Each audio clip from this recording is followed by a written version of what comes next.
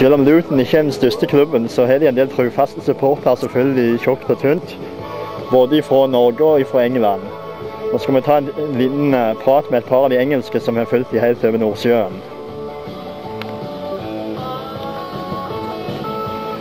What's the tour been like so far? It was a bit disappointing on Wednesday when the first game that we were due to play at Sandnest was postponed due to a waterlogged pitch, but we then went and watched the players train a couple of times on Thursday, but we've had a good time generally. We're treating it as a holiday with a couple of football matches thrown in, really. Have you been to the sites in the area? Yeah, we went on a trip through the fields on the boat for 3.5 hours the other day, and then we went to the Conga Park, the amusement park, yesterday. We enjoyed that. Right. And now it's Olga today, but the result today doesn't really matter. What matters is getting back into the championship, I That's think, right. for you. That's what we're all hoping to do. There's been a lot of changes amongst the players during the summer, and we just hope that they'll all come together as a good unit and be able to get us back to where we want to be. Her har vi Thomas Møller, en av de som er aktiv i den norske supporterklubben. Og vi er jo vant med at folk holder med Liverpool, Man U, Arsenal og Chelsea, men Luton, det er ikke mange av dem. Nei, det er ikke så mange av oss i Norge. Vi er vel en 40-50 registrerte medlemmer i dag, men vi vet at det finnes et par til rundt om i landet, selv om vi ikke er så veldig aktive, men det finnes. Hva er din personlige grunn til at det ble Luton? Utgangspunktet er vel litt av det du sa, at jeg ville unngå å holde med en stor klubb, så jeg valgte en liten en som, og det, ellers er det vel tilfeldig. Største opplevelse og nedtur som Luton-supporter, er det noen spesielle? Ja, det er definitivt. Det er min første kamp jeg var på i England i 88, da vi slo Arsenal i ligacupfinalen på Wembley, 96 000 tilskuere, så det var en bra debut.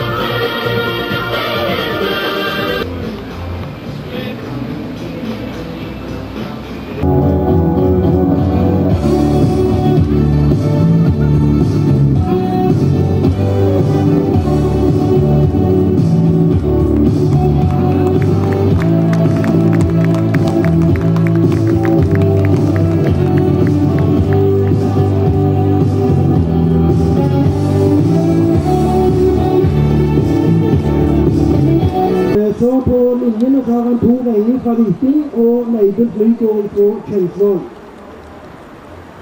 Vi ønsker velkommen til denne privatkampen med Ålgård fotballklubb og Luton Town, eller som vi er kalt The Hatters.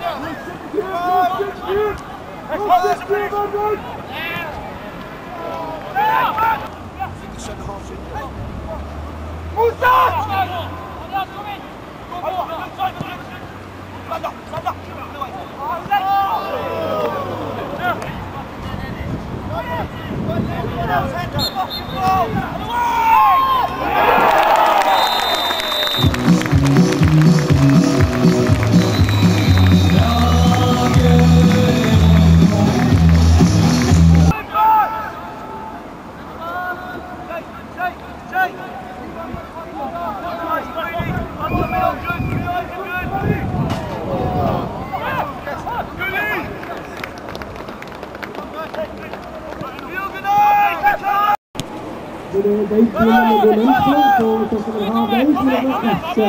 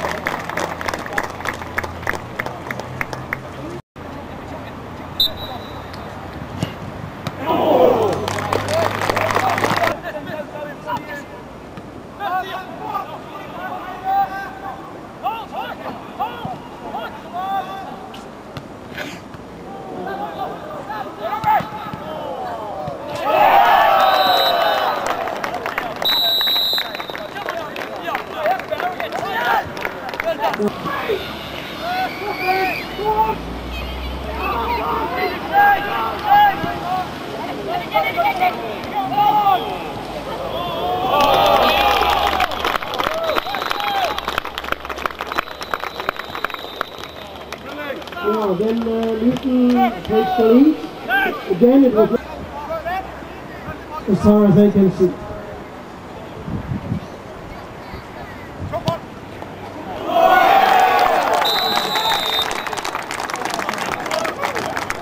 Now, that was a pearl of a goal.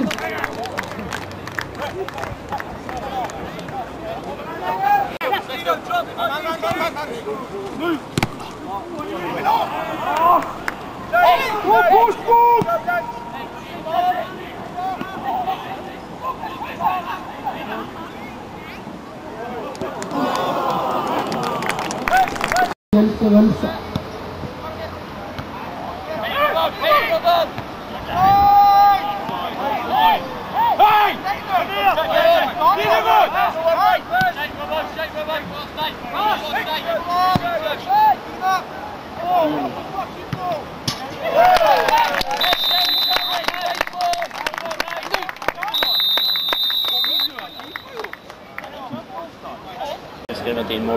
Hva skriver bak? Nummer 15 din Morgan, jeg husker det sikkert.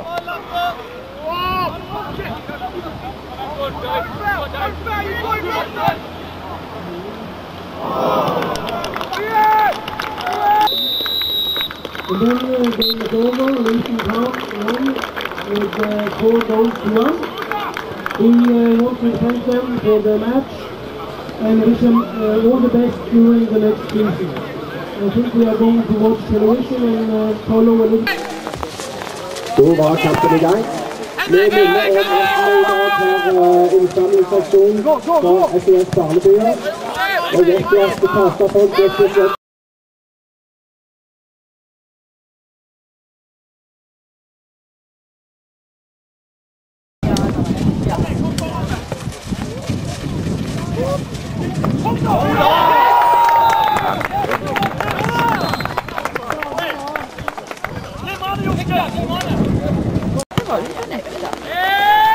Og så var det sånn stryk.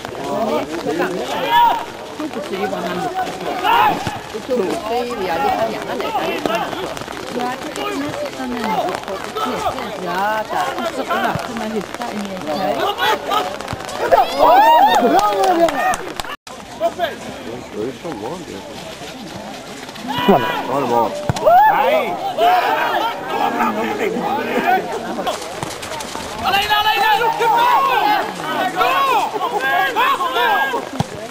Du må jobbe på det.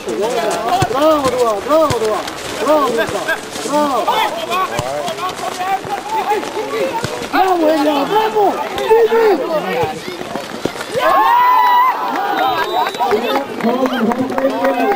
Det var 3-0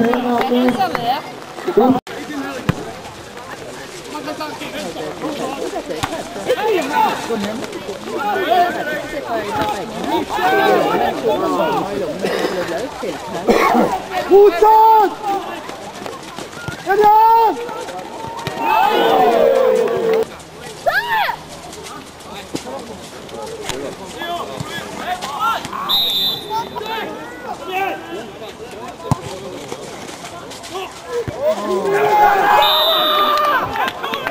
har stående til Algersson.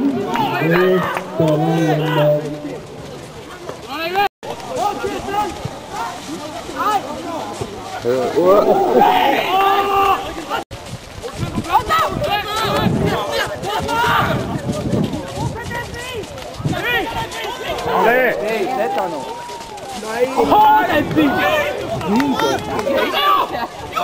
Helt oppe, ja. Hvem er som plukker nå?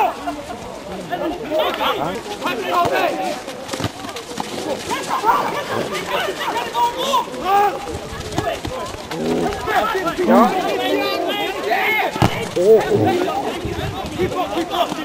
Kom nå, Jørgen!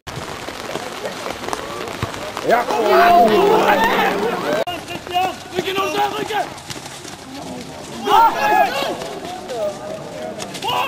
Nicky! Ligg oppi! Nei!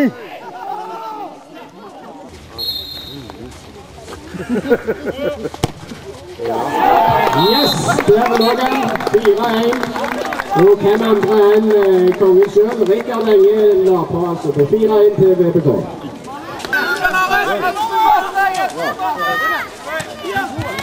Så har vi kåret dagens VPK-spiller, som skal være gavekost fra MS til Årdal. 500 kroner.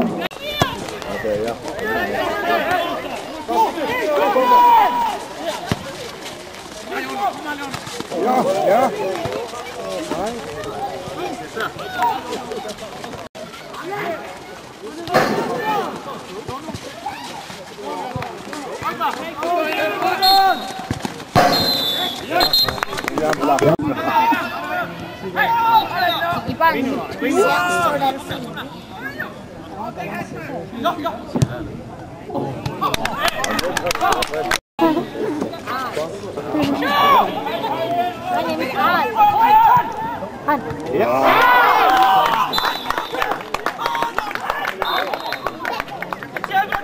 Det var 1-0 til Ålgård.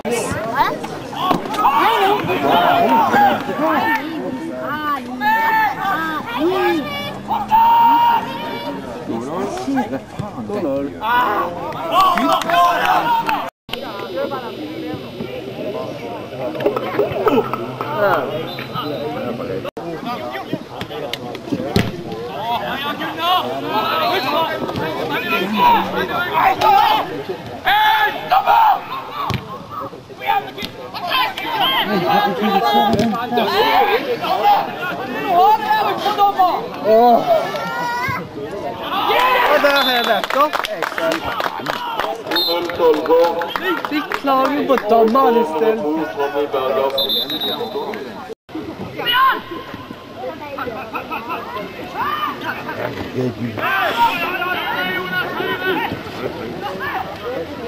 Ok, 3-0.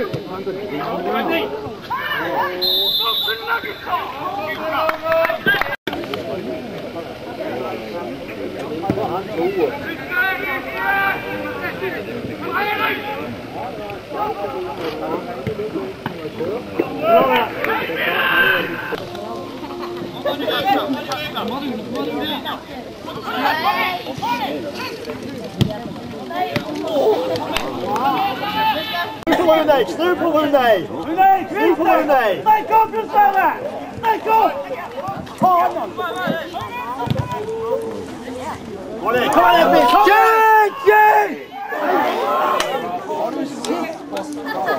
igjen, kom an her med! Han skal ligge 5 mann bak! Gode ball! Kjempeball! Ja, ja!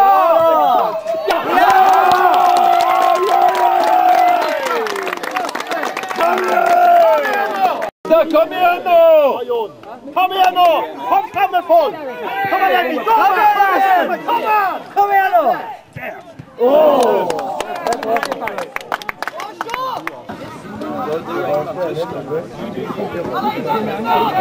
Sitt opp! Jonas! Ja, jeg tror jeg må, ja. Tiden.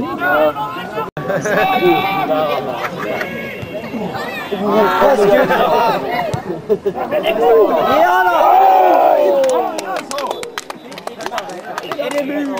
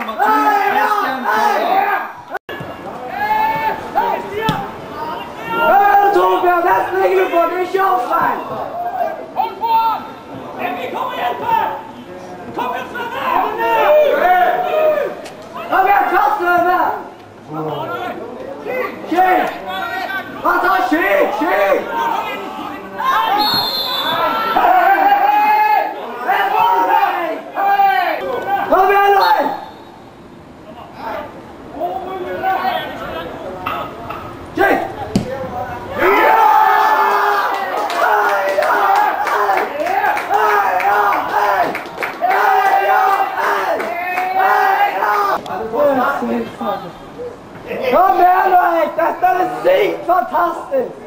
Slå. Ha du!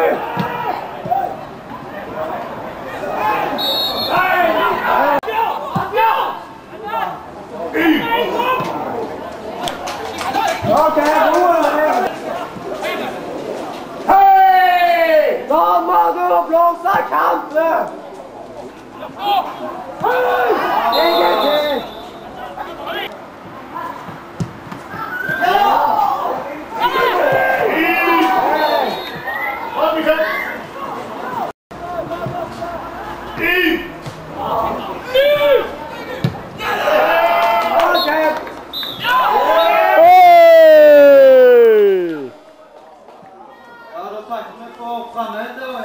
Velkommen til kamp neste gang, 20. september mot Thailand, klokka 6.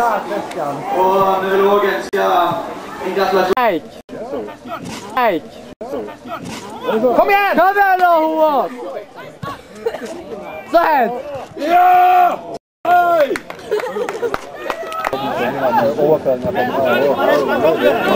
Kom igjen da, Espen! Bra ball! Kom igjen da, Stian! Ja, men de har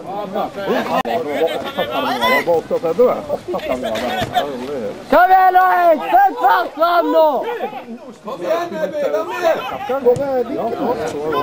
Håvard, skyt!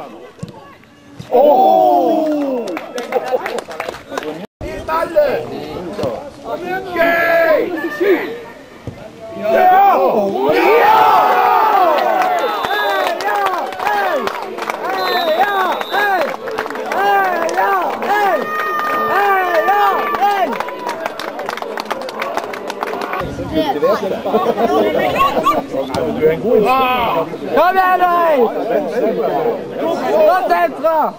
Gå nå! Skyt!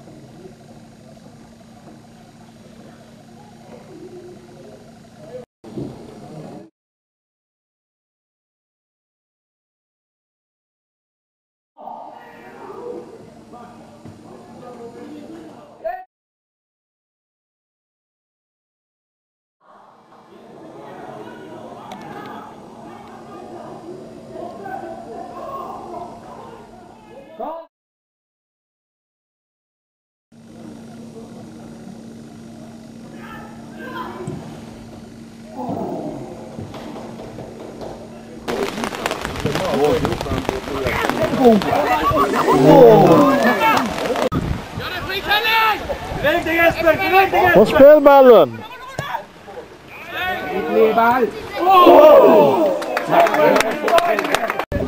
Ja.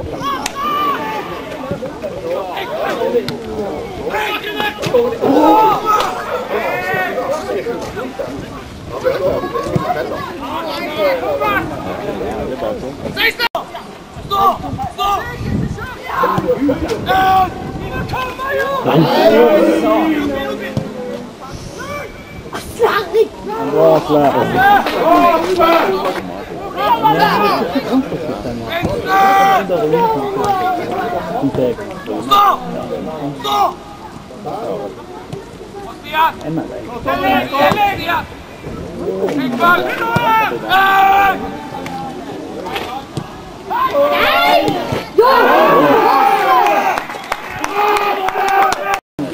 Ja, men de trenger ikke tatt for den fine paraplyene.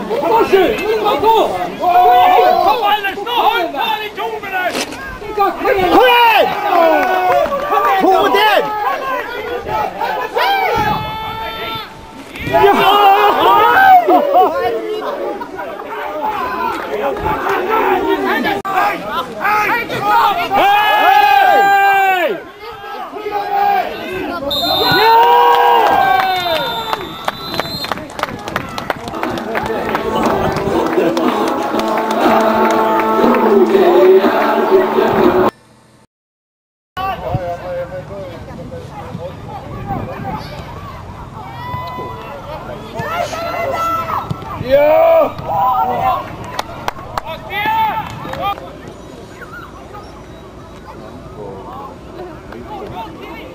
Jeg sang han er siden hjemme han.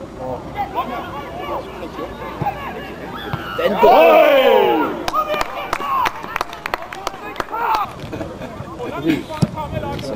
Kom igjen, Torbjørn! Dommer!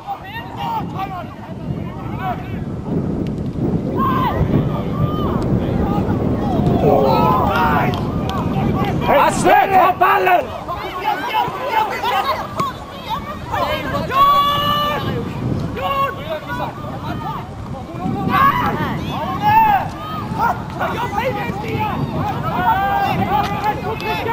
Herregud! Ballkeeper! Ja, det er flere timer som får løpet. Det er ikke veien på dette nivået. Ja, han er klar.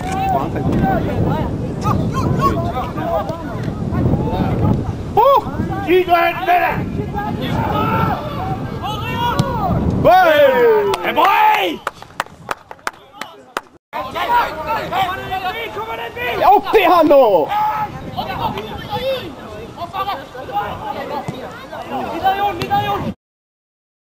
Kom igjen!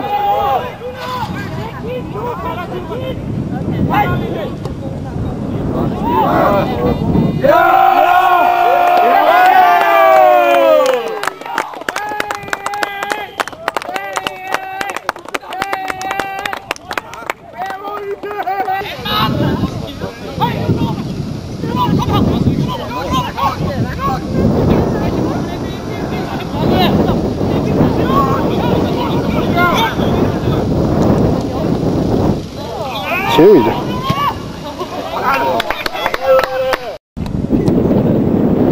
Hei!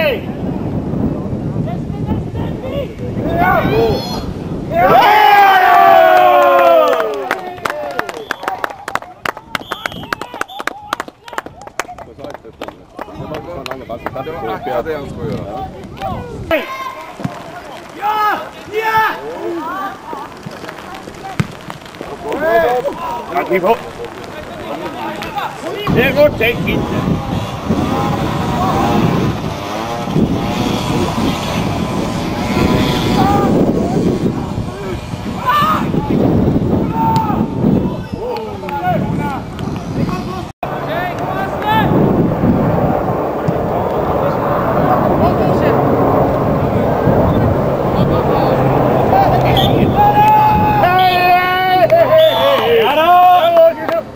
Da var det slutt på Sola stadion, og vi må bare konstatere at bortelaget Eik stakk av med alle 3 poengene og en relativt grei 2-0-seier. Da publikum vel hjem, takker spillere og dommertrio for kampen.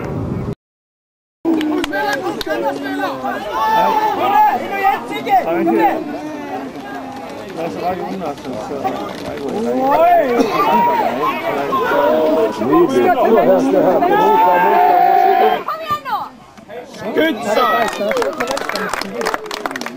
Han er ikke beste bollen som får beste.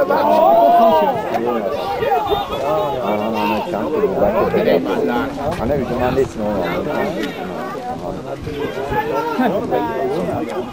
Han har utviklet seg voldsomt til fotballspiller.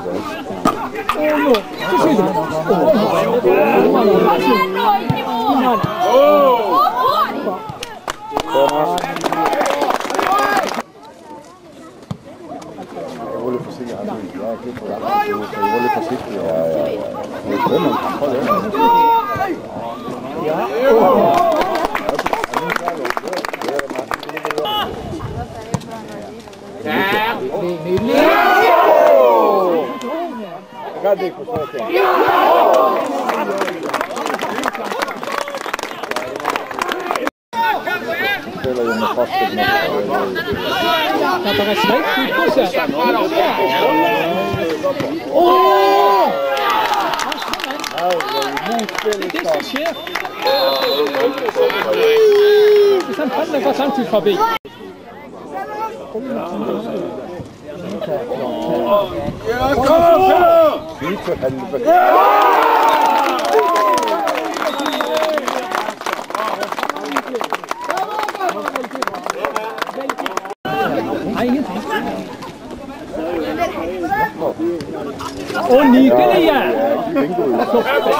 Fortsett, Jonas! Fortsett! Helt ned! Helt ned!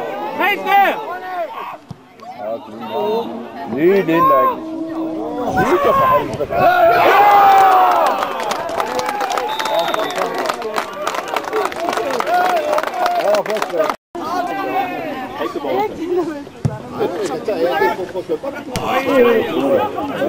Bra, Torbjørn.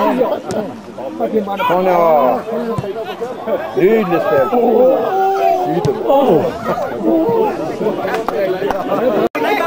Før hadde jeg sett han til. Det var jævlig bra, for der var det høvling. Det likte jeg å se på.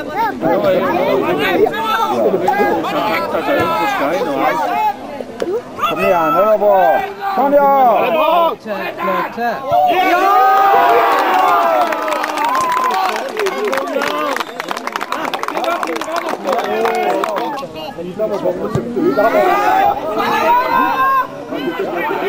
Hedda rett ut.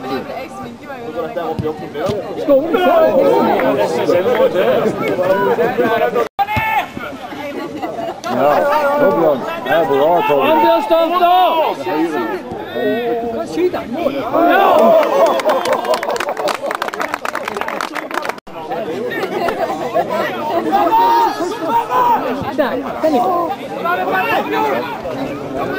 Du går den! Kom igjen! Og så slår han. Kun denne veien.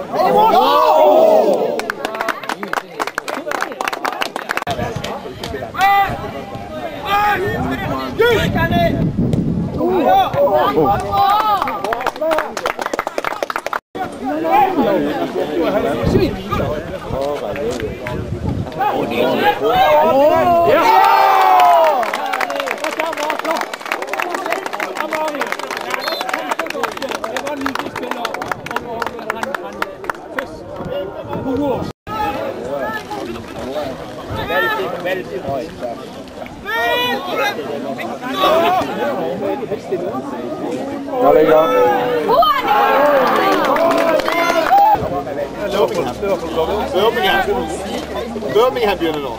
Mot et lag som ikke eksisterer. Fra lus. Og Stian Hønstad, fortsatt ung, 300 kamper før EIK. Og trenger et hold av store representanter.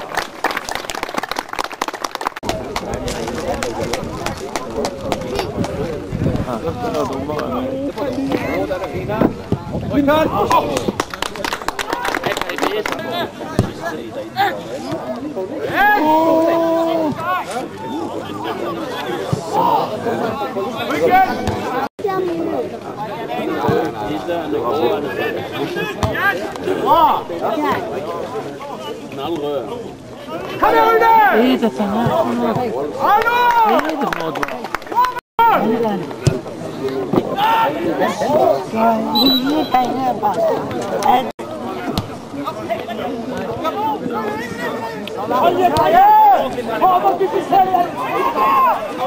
Holland. Det var noe av baljen.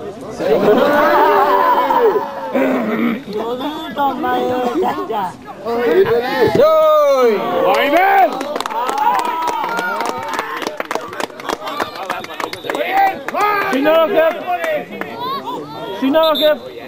Nå har han rett i Europa. Ikke skjønner rett i.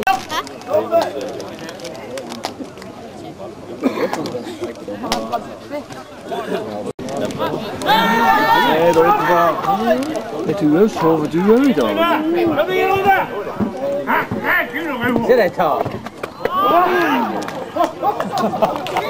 Sover du i dag, eller?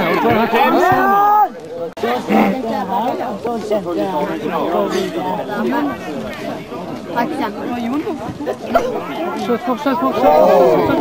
Den hadde jeg faktisk bare med av Litt sånn kritisk på hvor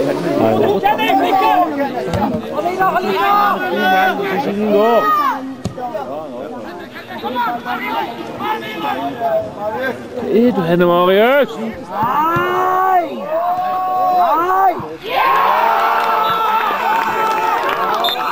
Hvor er du henne, Marius?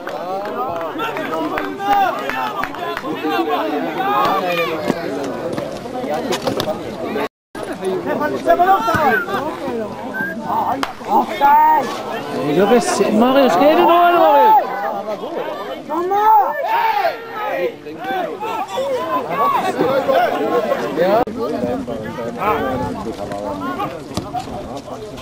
Ja, fortsatt er fint!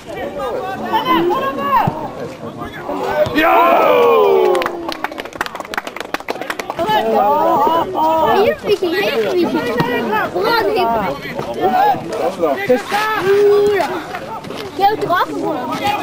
Nå, Espen! Sett den! Ja!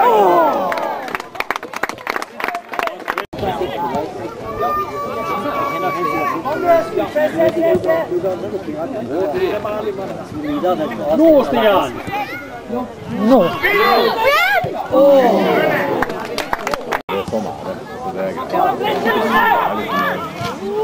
Skal begynne med juling. Nå!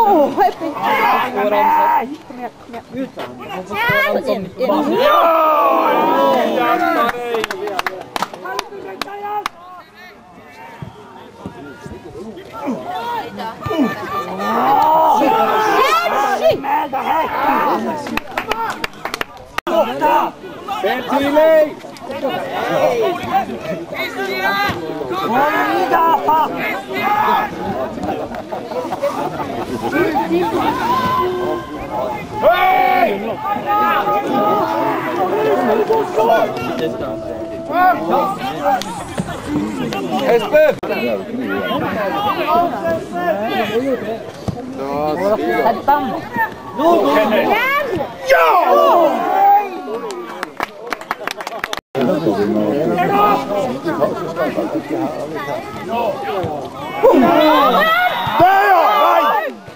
Hva er det nå du holder på å få?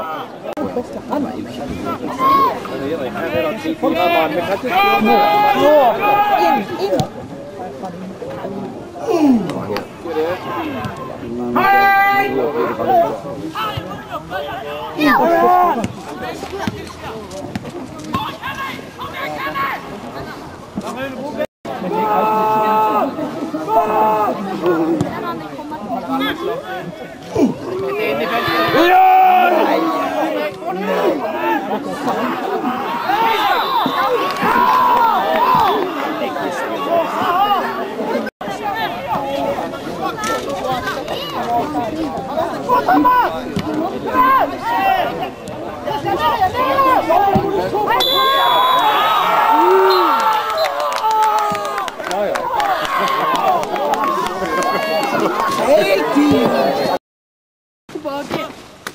Du, pølse er det. Peng til. Oi.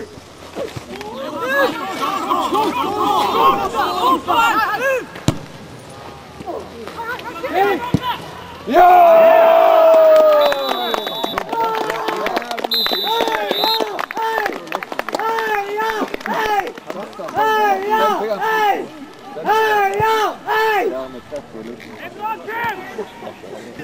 Tidlig siden, Jon!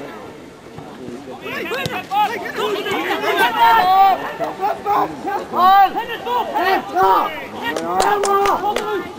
Kom igjen!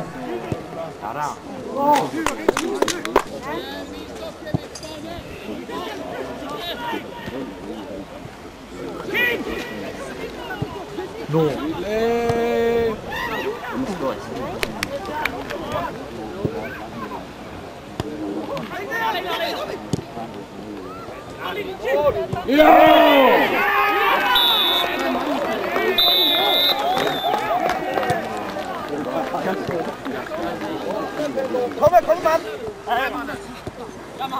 inn! For moment. Her var Kristian! Og sett lakket fart fremover! Kom igjen, Lloyd! Ja,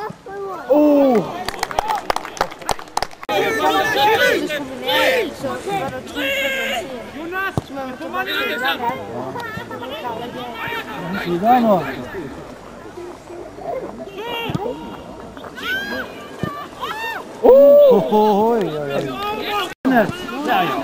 an, Torbjørn! Kom igjen da, Torbjørn! Kom med missen! Hei! Klar straffe.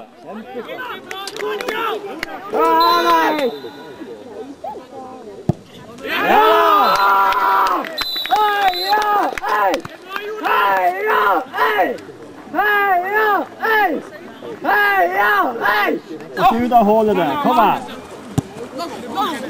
Ja! Kom over! Hei!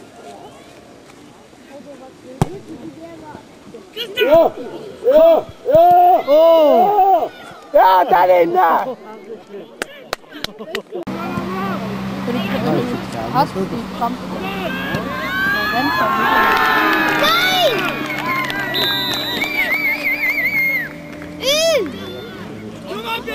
Rio her. Rio er helt over.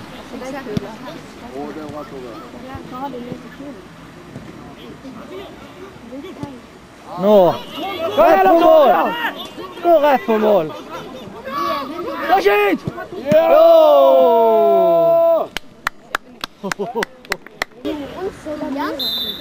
Nå Rune, nå må du følge med. Ja, gode keeper.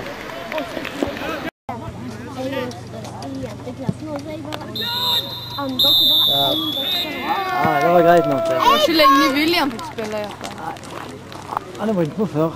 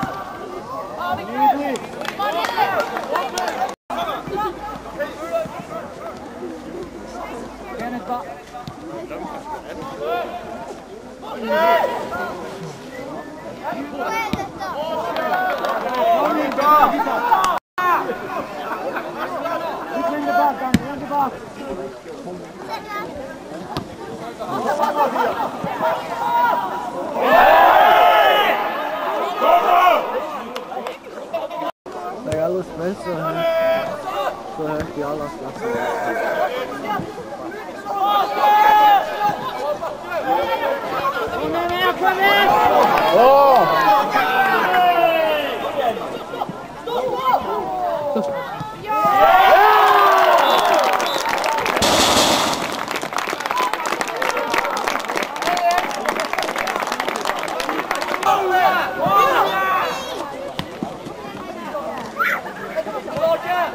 Ja, god ball.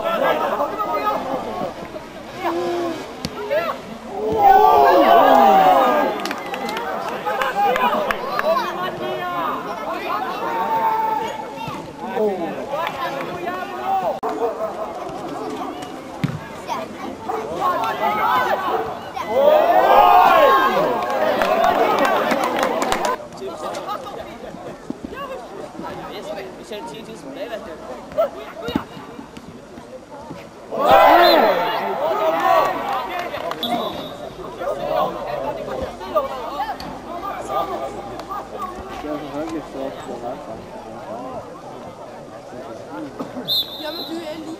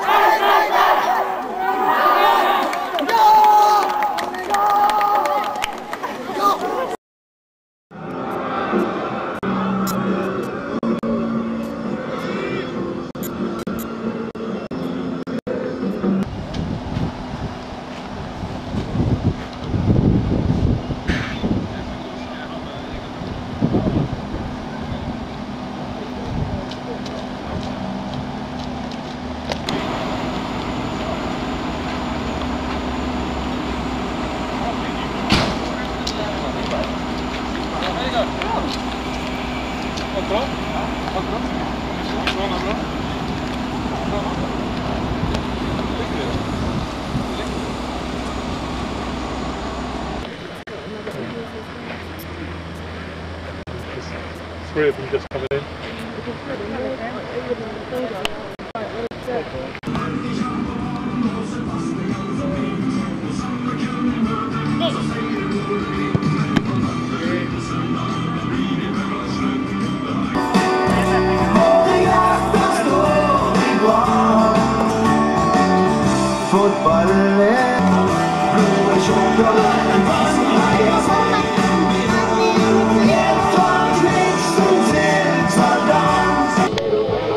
Selv om Luton ikke er den største klubben, så har de en del trofaste supportere selvfølgelig i tjukt og tynt.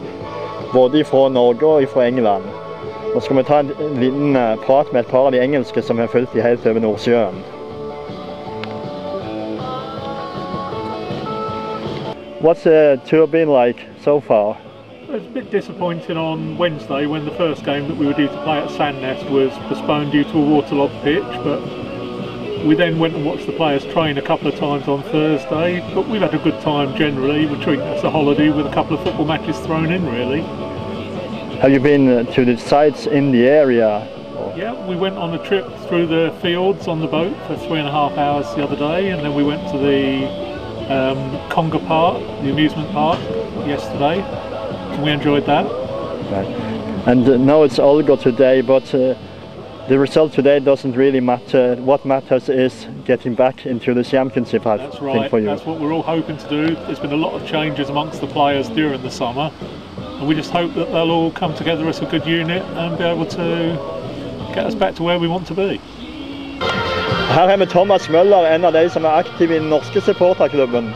Og vi er jo vant med at folk holder med Liverpool, Man U, Arsenal og Chelsea, men Luton, det er ikke mange av dem. Nei, det er ikke så mange av oss i Norge. Vi er vel en 40-50 registrerte medlemmer i dag, men vi vet at det finnes et par 300 rundt om i landet som ikke er så veldig aktive, men som finnes. Hva er din personlige grunn til at det ble Luton? Utgangspunktet er vel litt av det du sa, at jeg ville unngå å holde med en stor klubb, så jeg valgte en liten en som, så det, ellers er det vel tilfeldig.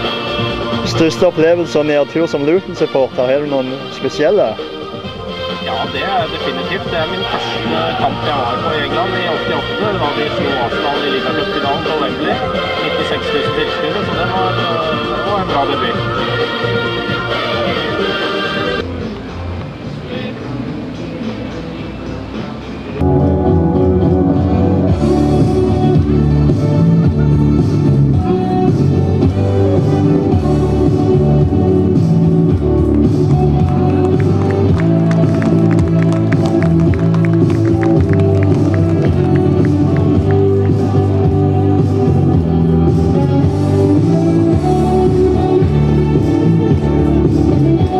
Så på linjene så har han to veier fra Viking og Leibel Flygård fra Kjensvoll. Vi ønsker velkommen til denne privatkampen med Ålgård fotballklubb og Luton Town, eller som vi er kalt The Hatters.